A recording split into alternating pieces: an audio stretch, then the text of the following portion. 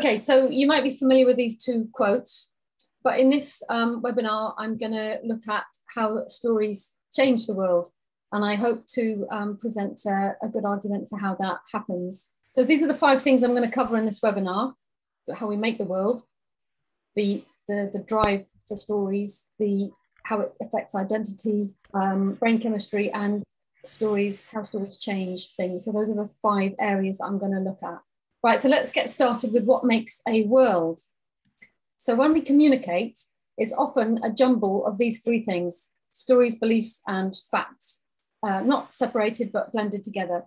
But if we think about it and we look at them all separately, we might feel that when we communicate, we start with the facts. So let's just say, let's pretend that I'm an internet millionaire, and my story might be, or my feeling, my experience of the world might be to look at the facts. The fact I may have might be I have £1 million. That's a kind of a fact that's measurable. And then we assign a meaning to this, which creates a story. So we create a meaning. If the story, the outcome of the story might be because I'm great at my job. So that we attach a meaning to this fact and create a story from it. And the whole story might offer more of an argument as proof for this story. The story then becomes a belief when we accept it as a truth and no longer need proof. So this can be then applied to the world. So anyone who's good enough at something will have wealth. For example, that might be a belief that comes from this process. So that then creates a myth. But what do we actually mean by the word myth? Because it's not necessarily straightforward. So myth now is often used to mean a fictional story, like a Greek myth, or something not to be believed, for example, an urban myth. But interestingly, before the Enlightenment era, myth actually just meant story. To be more specific, in Latin and Greek, it just was used to mean thought, speech, thought, story, anything delivered by word of mouth. And Plato just meant the telling of stories. It was only given this new definition from around the 1840s of something that's untrue, specifically untrue, or a rumor, also untrue or unfounded. And the Enlightenment, around 1715, the Enlightenment promoted hard scientific facts and denigrated the emotional truths of folktale, which the Industrial Revolution, starting with the Enclosures Act, really kind of fueled the depreciation of folk stories and dismantling folk life. And this also helped to alter the meaning of the word myth, to take away its sense of expressing truth or belief. So, for example, a folk tale might be the country of Ireland had a cauldron, a magic cauldron that brought people back to life. So if you were at war with people of Ireland, it might feel like this. This story might have meant these people are indomitable. You kill them, but they keep coming back. So the story describes that argument, they're unkillable, in the same way that we might argue because I'm good at what we do in the previous example. So it's there to express a truth or a belief.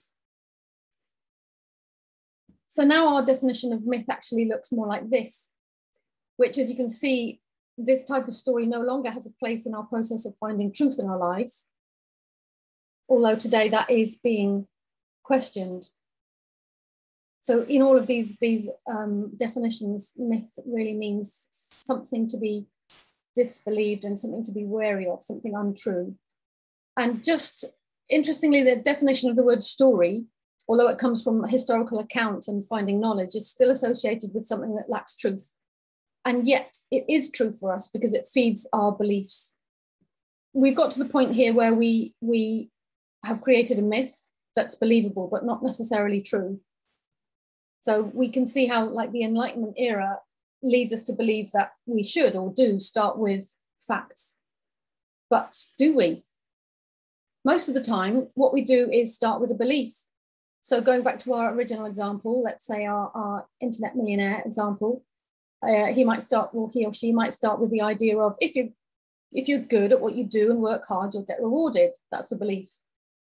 Then we look at we look for facts to support this. So for example, I have £1 million and I've worked X hours. So there's my fact that supports my belief. These facts then support our story, which is the meaning that we make from that, which is I'm wealthy because I'm good at my job. And then this reinforces our belief, which is then used to interpret the world.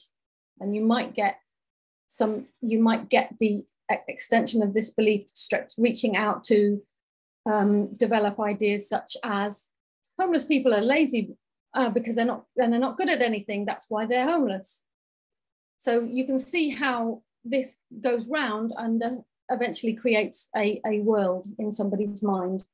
They look for facts to support their belief. They interpret these facts, and then it feeds a belief. So thus we have the creation of a world, which is my first point. But I wanted to ask, what's driving this? Where is the meaning created in the first place? And it's created in the process of storytelling. So let's just test this. Before watching this, what I want you to do, it's an experiment by Schimmel and Haider. Some of you might have seen it before. But after watching this, I want you to tell me what you saw. So I want you to watch it and I want you to just think to yourself, what am I actually watching?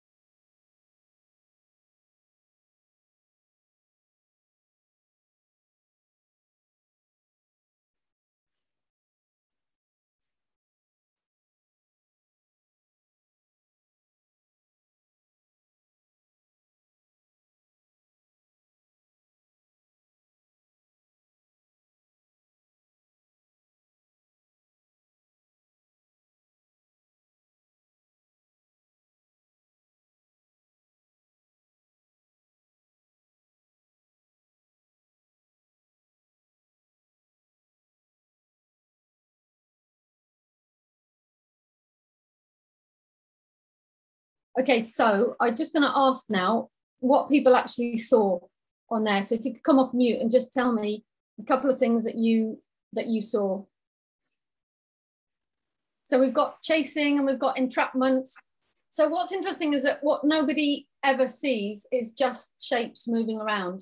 I mean, yeah, we do see shapes moving around, but we've actually interpreted this random shapes moving around. What we've got on screen are just the facts, which is the shapes, but we've all assigned some meaning to them. So we've created a story. We may not be able to complete the story. We may be a bit confused about a lot of it, but there's certainly stories being created there in terms of one shape being trapped and another shape being chased and things like that. So the other thing is then to think, is the story that is the creation of a story. And then it's interesting to think, how does the story that you came up with when you watched it relate to your belief system? So where some person might see entrapment, someone else might see chasing, someone else might see breaking free at the end. So, you know, that the things that go on the screen are just the gentle moving around of shapes is interpreted by us into a story which has a relationship to our belief system. So now we can see how story is a driver for us, because when we look at something that's quite abstract, we weave story into it. So we're quite driven, our minds are quite driven to find story, just in something as simple as this. We can see how story is a driver. So now we need to look at this idea. Story is a very powerful thing. But your story is a very powerful thing. But the most irritating thing is someone else's story, especially when it clashes with our own story. So we can see this in conflicts between each other, conflicts within relationships when one person's story clashes with someone else's story. And this is magnified in world conflicts. So we've seen things going on in Israel and Palestine and Myanmar. But why? Why does it matter that what someone else's story is? And when someone's story conflicts with ours? So our story creates our identity.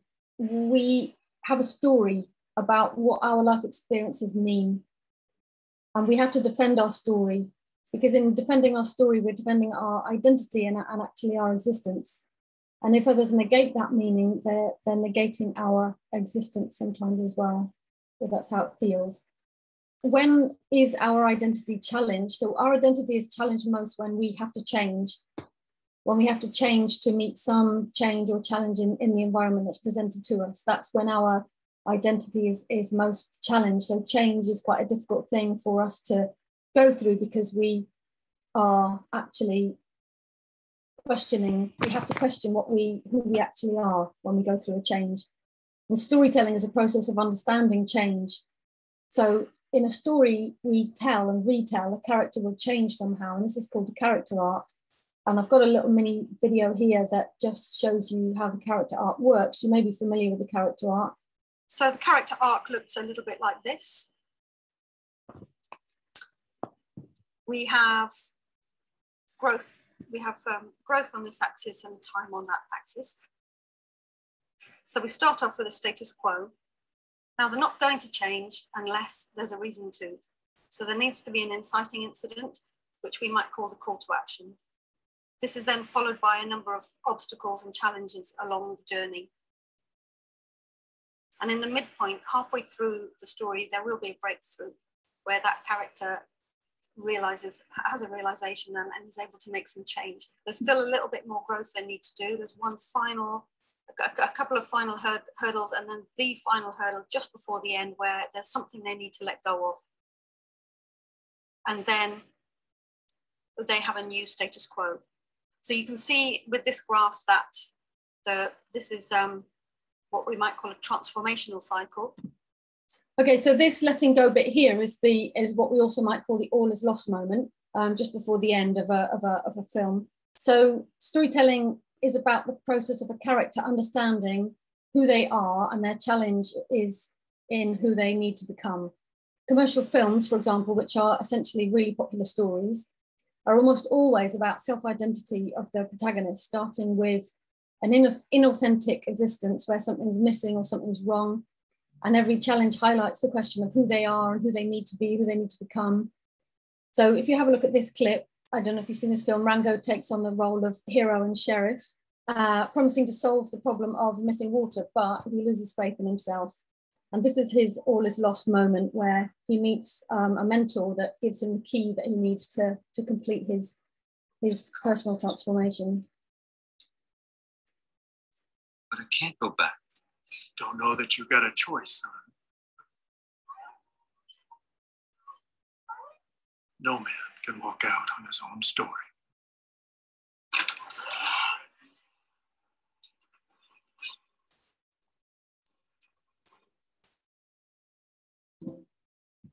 Okay, so this is this key. You can't walk out on your own story, because story making capacity gives us a structure to make sense of who we are, and that enables us to create self-identity. So we've looked now at my third point there, which is about how story helps us to create identity. So we've looked at how we've got the drive. We've got the drive to find stories. This is tied to our identity, and this ultimately makes our world. So if there aren't any more questions, we're going to go on and look at chemicals in the brain. And there's a nice pattern here. The story is very often broken down into three very simple kind of sections, which is the problem, the journey to find the solution, and then the solution or the change that happens at the end. So the problem, the hero's pain, problem, pain, or challenge, the stress of relating to this releases cortisol in the brain. Cortisol is designed to focus our attention on something. So the promise is that the hero's journey, their hope for the future, what it is that they're trying to achieve, their aim, the little obstacles and hurdles they get over along the way. So the amygdala sends dopamine to anticipate pleasure, and this primes the brain to be ready to hear a solution. The solution at the end, the change that the hero makes, that releases oxytocin. So these kind of brain chemicals that the brain produces during the process, during the structure of a story, they all link in together to help us to learn from focusing our attention, anticipating the information, and then feeling good when we get it. Has everyone seen this film? Because if you haven't seen it, it's definitely worth watching. And if you have seen it, you don't need to watch it again. And it is a nice way of looking at how brain chemistry affects how we respond to stories. Okay, so that's really looking at brain chemistry, how the stories actually change our brain chemistry, actually change the way we feel about things, and changes our behaviour. So we're going to look at more about change and learning. So how stories help us learn about change and the process of learning. So the change cycle explores how this change cycle here that I'm going to show you explores how the process of change works and how characters and stories go through that process. And this is essentially the 5-act structure of how of movies and story scripts. So this is John Yorke's roadmap of change. At the beginning, Act 1, if you like, we have no knowledge of what's wrong. But then we start to get a growing awareness and eventually an awakening that something might need to change. That takes us into Act 2, which is the next step in the change cycle, where we start to feel a sense of doubt about whether we can or should change. And then we have to go through a stage of overcoming the reluctance, and finally an awakening where we start to take action to make the change. And that brings us into Act 3. Act 3 is where we start to experiment with the new knowledge. And then in the middle of it, we have a breakthrough where we discover key knowledge that really makes a difference. That key knowledge we can then start experimenting with. And that brings us into Act 4, where we start to have a sense of doubt again. We start to think, oh, maybe this isn't going to work. Maybe, oh, do I really want to do this? And then there's a growing reluctance and a regression. And that takes us into Act 5, where we have a reawakening. We start to realize and reaccept that actually this does need to happen. This is okay. And finally, we have the total mastery. So that's the change cycle that John Yorke talks about. And I'm just going to compare it now with the a learning journey cycle, which you'll see is very similar. So this is the learning journey. Yeah. Okay. We start with no knowledge at the beginning, and then we start to awaken to the possibilities. We might call that Act 1. Then we move on to Act 2, where we start to feel a bit of doubt, a bit of reluctance, some resistance to change. We're questioning whether we can do it or not. Can I do this? Do I need to do this? And then we go through a stage of acceptance, and that moves us on to Act 3. In the middle of Act 3, we'll have a breakthrough. But before that, we'll have various challenges and obstacles to go through, and challenges and obstacles the other side, where we test our knowledge. And that leads us on to Act 4, where again, we go through setbacks and have usually a major ordeal before the final breakthrough towards the end of our training. And that moves us on to Act 5, which is the implementation and mastery stage. So Act 2 and Act 3 and Act 4, if you like, are the sections in which we would have a helper, a guide, an assistant on that journey, maybe the trainer. The various emotions that we go through on the learning journey, we start off with a status quo that we're quite happy with, and then we become curious about the possibility for growth. Then we start to anticipate, we're quite excited about starting, and then at the beginning we start to have a resistance. We start to realize the magnitude of what we've taken on. And then there's a discovery phase with experiences, and then surprise in the breakthrough stage. And then we start to adapt. We start to adapt what we do and how we do things as we test the new knowledge. And then we go through a stage of reflection and conversation around the stage of setbacks and ordeal. And we go through a witnessing stage where we start to see the possibilities. And then again, we have a more developed awareness that the learning that we have becomes a gift that we can come back to the world with, and we can integrate it into our lives and have a sense of mastery over the new learning that we have. So this is the learning journey, the learning cycle. There's various ups and downs along the way, and it's very similar to the change cycle. So learning is essentially about change, and stories are about change, and change is about learning. So stories, learning and change are all part and parcel of each other. Right, so I'm going to look at a big story of change now. This is a story that affects us all, and I'm not sure where we are in the story. We might be in Act 4, we might still be in Act 2, And we may all have a different take on where we are in this story, but I hope we can agree that the story is not yet complete. So I'm going to look at this here. So Claire, this is Claire's life, The Flame of New Orleans. I don't know if you've seen this film, but her life is basically about getting a wealthy husband. All her skills and intellect are focused on this task. She has to trick people, feign helplessness, and basically faint when she can't find anything else, can't think of anything else. I'm going to show you a clip from just before her wedding, and there's some really classic lines in here. And this is Clarissa, who lives here in New Orleans. She will be your constant companion and will teach you the most exciting needlepoint you can imagine. Auntie, the bride must hurry. She's kept the family waiting long enough.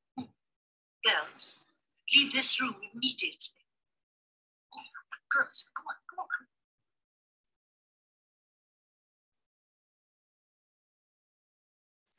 My girl, you are about to be married.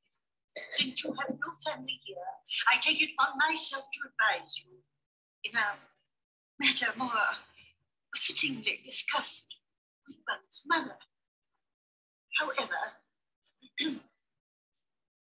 concerning men, unfortunately, there is a side to man's nature that has always been a woman's burden. Try not to laugh. I must speak frankly.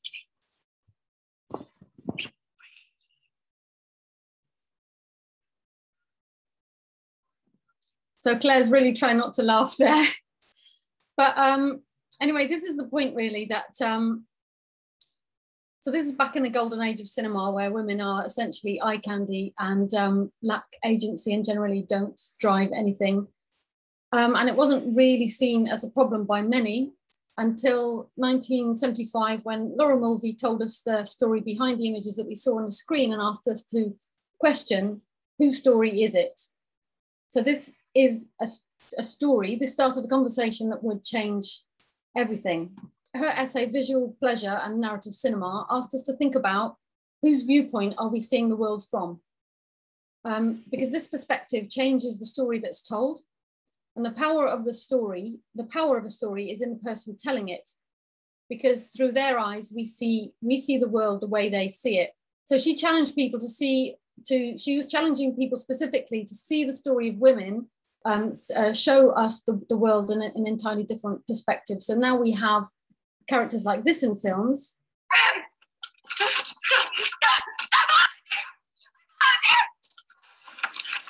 volunteer as tribute.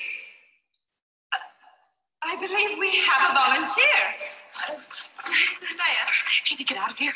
You need to get out of here. No. Go find Mom. No. Go find Mom. I know. No. I'm so sorry. No. Go find Mom. No. Leave. Go find Mom. No. No. Dramatic turn of the in District 12. District 12's very first volunteer. Bring her up.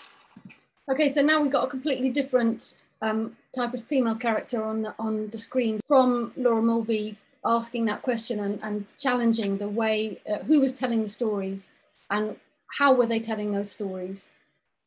So this actually has opened the floodgates for not only women, men to tell their own story and show the world their story through their eyes, but also now we expect and demand to see films through the eyes of a variety of people, women's stories, people of color, different sexuality, minority groups. And by seeing the world through the eyes of all kinds of other people, we get to understand what the world really looks like, not how the ruling groups like to see the world. So Laura Mulvey's story about screen stories started a profound change in the world, and it challenged us all to take control of our own stories and tell our own stories. And in doing so, we changed the story of an entire culture. And that is my fifth point there about how story is an agent for change. The important point there is about whose story is being told, whose viewpoint are we seeing that story from. So just to summarize, we've looked at today here. So story creates our world by the meaning that we attach to events and facts, which leads to and supports a belief system. The drive to create story is built into us, and we see stories everywhere. Story is the foundation of our identity. The storytelling process is supported by our brain chemistry and changes our brain and way of thinking. And story helps us to change, to learn, and to change others, and to change the world that we live in. So this is my contribution here to helping people tell their story. What is a story, and how does a story change the world? Every story has a hero who wants or needs something, or is somehow incomplete. Every story has a conflict, a challenge, or something preventing our hero from growing. Every story has a journey, a process, or an adventure to take our hero from one state to another.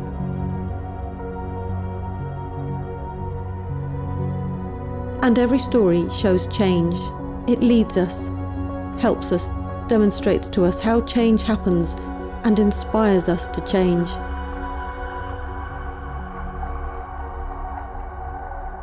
And when we change, the world changes.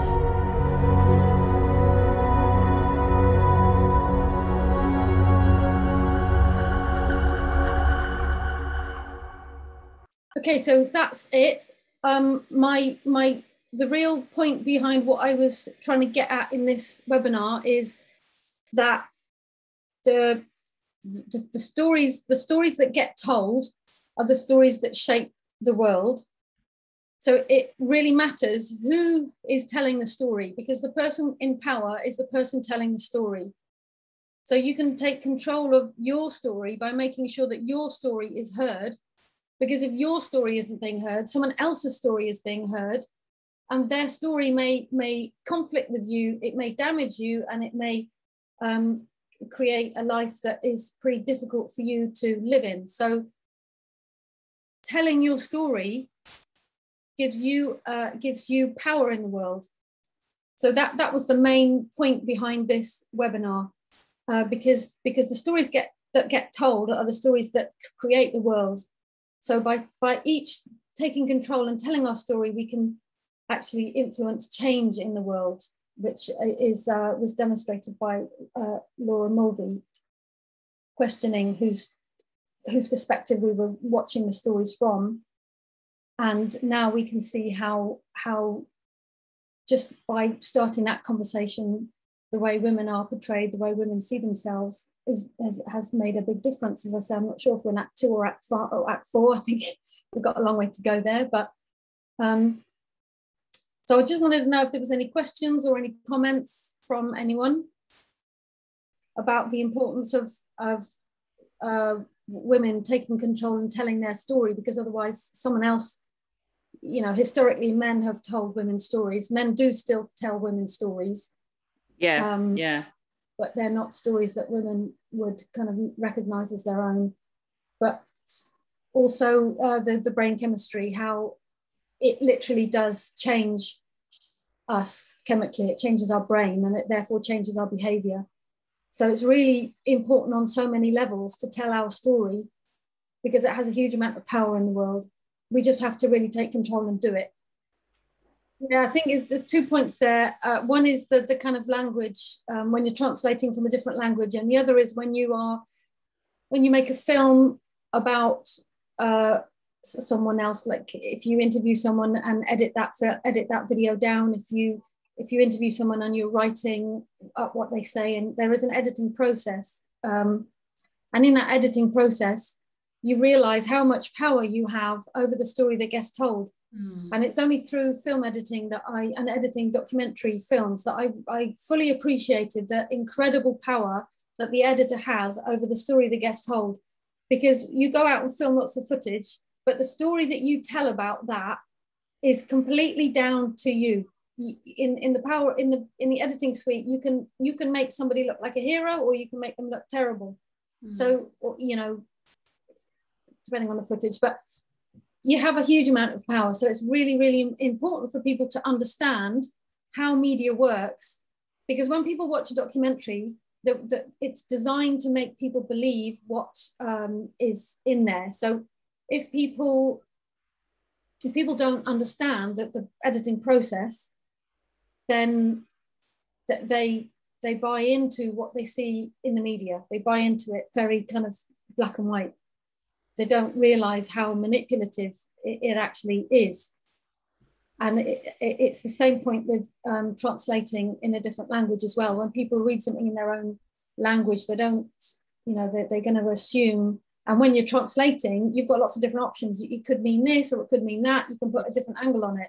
So you see how much power you have there when you translate a story, and you have to find the right words, because it could mean this or it could mean that. You've got a lot of choices there. So I think it's a really good point that the person telling the story has a huge amount of power. Either they're translating, they're a video editor, they're a film director, they're a blog writer, whatever your skill is, whatever type of storytelling you are, whether it's written, spoken, film, whatever content you make that tells a story, you are editing a story, and you have a lot of power over that. So it's really important for people to understand that other people are manipulating your story.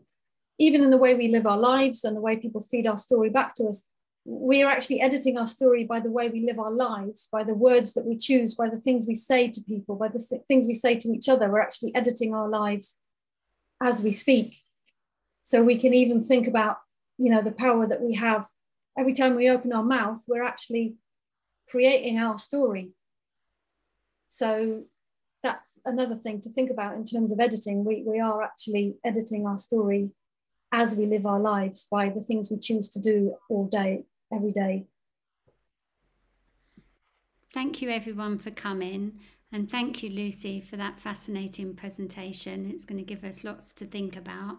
I think it's really important that, and very true, that the stories that get told shape the world. So I think we all need to go out there and encourage other people to tell their stories and do a bit of storytelling ourselves.